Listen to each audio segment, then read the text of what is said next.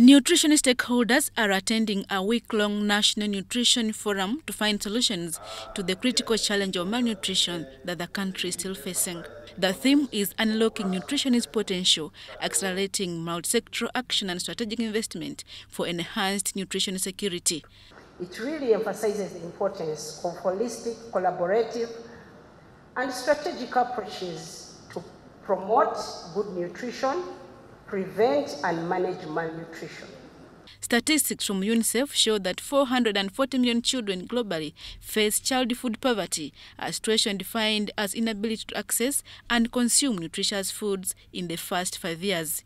In Uganda, the Demographic Health Survey of 2022 shows that 2.4 million, a representative of 24.4% of children, are stunted. With these statistics, the Prime Minister Robinah Nabanjja has implored stakeholders in nutrition to harness the power of collaboration to fight malnutrition.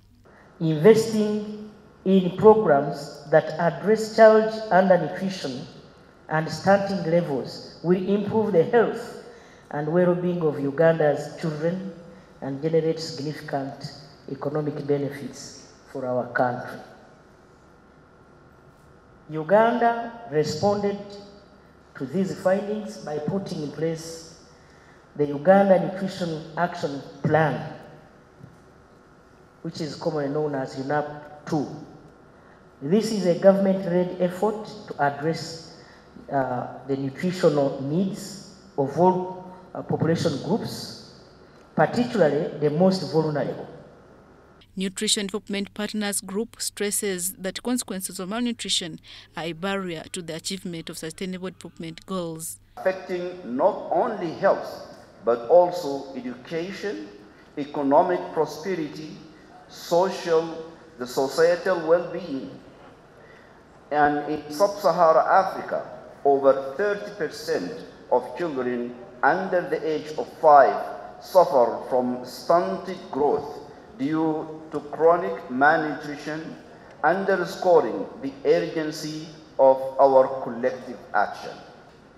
As we advocate for improved nutritional outcomes, it is essential to embrace a holistic approach, as we consistently hear, that recognizes nutrition as a cornerstone of intellectual development, educational success, and economic productivity. We must strive for greater equity in access to nutritious foods, particularly for our most vulnerable populations, including children, pregnant women, and those in rural areas. Malnutrition and food insecurity have become one of the world's major challenges, and therefore there is need to strengthen agricultural systems to boost food production and supply. Adia Nakute, UBC.